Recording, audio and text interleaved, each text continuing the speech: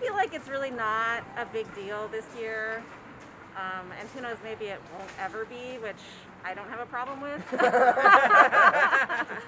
I would definitely be more supportive of the Small Business Saturday, which is usually tomorrow. Yeah. And, you know, if Black Friday goes the way of the whatever, if Black Friday goes by the wayside, then I think that's probably a better thing for everybody. Not Black Friday shopping. I'm just shopping for shopping that I meant to come here 2 or 3 days ago and just never got here, so here I am today. So, But there aren't a ton of people in there. People are nice. The people that are at Target, the associates at Target, very nice.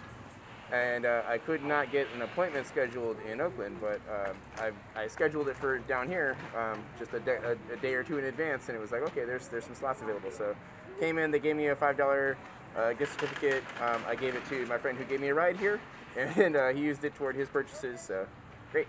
Just regular shopping. I finished all my my Christmas shopping about a month ago.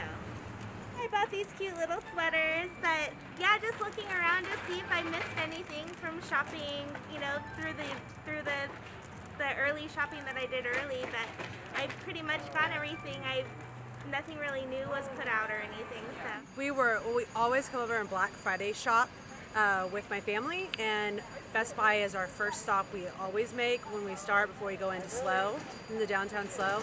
And we were looking to see what they had at Best Buy, and nothing struck anybody's fancy this year. It wasn't anything good, no great deals. So this year, yes, I just think it was a bust. Honestly, they used to be open on Thanksgiving evening, and we always came Thanksgiving evening. This is the first year since after COVID that they are not open on Thanksgiving evening, and we always did well on Thanksgiving evening. I mean, we got some good stuff on Thanksgiving night. So.